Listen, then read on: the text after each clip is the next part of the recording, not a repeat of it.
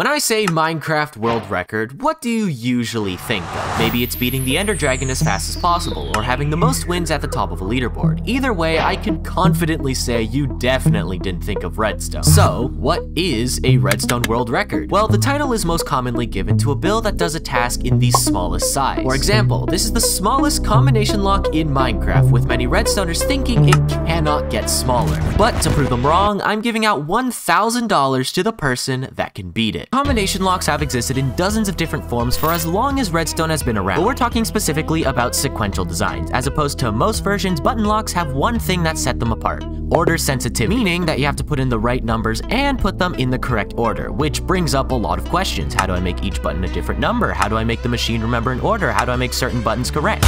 Well, let's start with the last one. Forget about buttons and order, and let's start with levers. If we had 5 levers on a wall, inputs 1 through 5, how can we make it so all of them have to be powered for a lamp to turn on? Well, we can make what is known as an AND gate, inverting every single input with a redstone torch and have them all connected and inverted once again. But let's say you only wanted every other lever to be the correct ones. Well, just uninvert the signal from the incorrect ones with repeaters. Now only 3 levers are required to turn the lamp on. And if we try using all of them like our first attempt, then the lamp will turn off. This is as basic as locks can get, and you can already build tons of variations using this very concept. A color lock, use an AND gate. Item frames, use an AND gate. Most combo locks just need to know which values are correct and incorrect and compare them all with one big circuit. But in the real world, passcodes, keyboards, credit card pins, whatever, they all use order sensitivity and buttons. So we have to change the way we approach making a button-based lock with Redstone. Rather than the inputs themselves keeping a constant signal, we need a circuit to do that with memory, with latches. A single latch can store a bit of information, so Redstoners ask the question, what if we had more latches? That way, the next latch is dependent on whether the previous latch had been activated. The signal can only go all the way through if the latches were activated in order. For around a year, this is what everyone rolled with. It was simple, it was customizable, and it had one big flaw. Just a minute ago, we asked 3 questions about locks, but we haven't really gotten an answer to the first one. Sure, lever locks, you can easily make different inputs correct and incorrect, and this latch system gives you a way to add a sequence, but there's one part I left out when talking about the ladder, and it requires a little bit of rewording of this first question. How do we wire the buttons? This sequential latch array system, well, it gets a little messy. Some insane spaghetti wiring is needed just to connect each button to each latch, and there's literally infinite ways you can do that, and it's just annoying to figure out.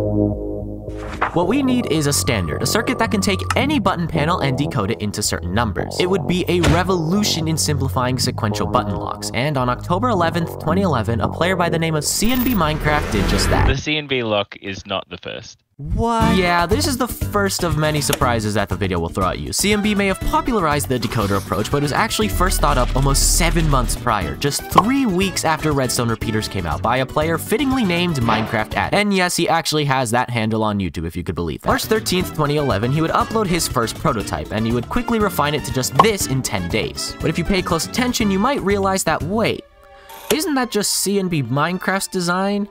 7 months before CNB Minecraft's design? Wait a minute, did CNB Minecraft not design his lock? Yes, CNB Minecraft did not design the CNB lock. So let's give it a broader name, the decoder lock. Every button goes into this decoder circuit. One axis is how many inputs you have hooked up, and the other is how many digits you have. Each digit is represented by a trench, and they all have an elevated piece of redstone representing the correct digits in the passcode. And if you remember the sequential latch array from earlier, well, now it's been compacted. So with each correct number going into this array, the lock can now recognize the order of the buttons pressed.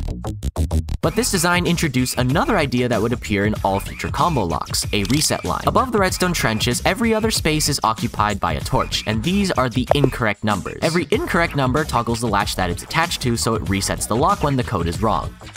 Except when it doesn't. Surprise number 2, the most popular combo lock on YouTube at the time, never fully worked. Aside from the obvious bugs, these designs hated repeating numbers, with a lot of problems with skipping through latches and not resetting properly. Despite that, this approach was a smash hit among the Redstone community. Dozens of players made their own designs using different button panel variations, latch arrays, but one thing stayed the same, the decoder. Nothing could stop it unless Mojang completely revamped Redstone with brand new Redstone components. And well, it's a good thing that Mojang completely revamped Redstone with brand new Redstone components. 1.5 is here and it changed everything. The thing that matters most for us, though, is the comparator. Gone are the days of giant, clunky, annoying binary systems, and here are the days of cramming 8 times the information in a single block. With the introduction of the comparator, encoding things using Redstone signal strength was now feasible in a small area, and it wouldn't be long until Mezuma Games published the very first signal strength based combo lock. The thing that I was able to make different, we're trying to recognize the digits. I realized that I didn't need to use the full range of signal strength. Once I had that, then I realized that I could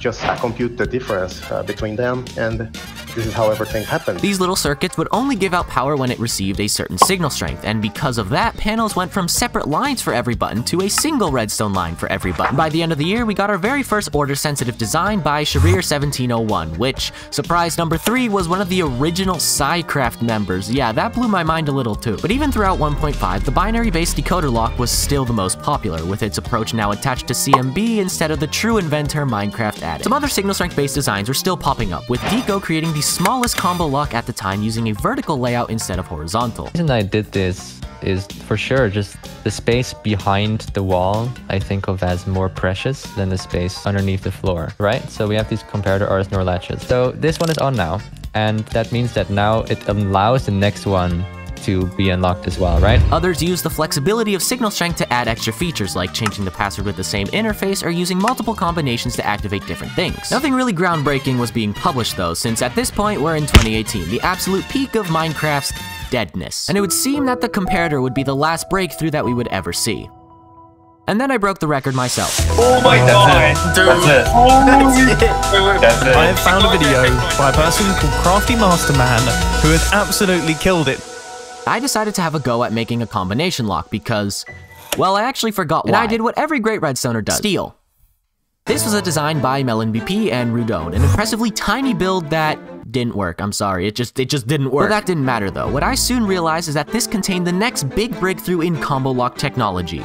Locked repeaters. Why have entire latch circuits when you can have them in just 3 blocks? And combining that with Mezuma's digit recognizer idea, Sacred Redstone and I made the smallest combination lock in Minecraft. So how does it work? This latch on the blue line is controlled by 3 different elements of the lock: the digit recognizer, the previous latch, and this redstone torch which I'm calling the gate. When the correct signal strength goes through, this comparator gets unlocked, letting whatever signal in from the previous latch get to the other side. At the same time, the gate unlocks the repeater in front of it, meaning that when the buttons turn off, the signal will get locked in place, ready for the next number. If an input is wrong, the gates being unlocked would make the signal disappear since it doesn't go past the comparator. And if you were watching my channel around 2020, then you would know what happens next, but for the people that are new, this thing doubled my sub count. The video was posted in the middle of June, and just a few months later, it would get featured in one of Mumbo's Hermitcraft episodes. And for almost 3 years, it held the world record, and it seemed that it would stay that way forever. The lock was already completely flat, with every single block in its area being used. The only thing that could change that would be if Mojang added a block that had some very specific properties that would be incredibly useful for this specific scenario.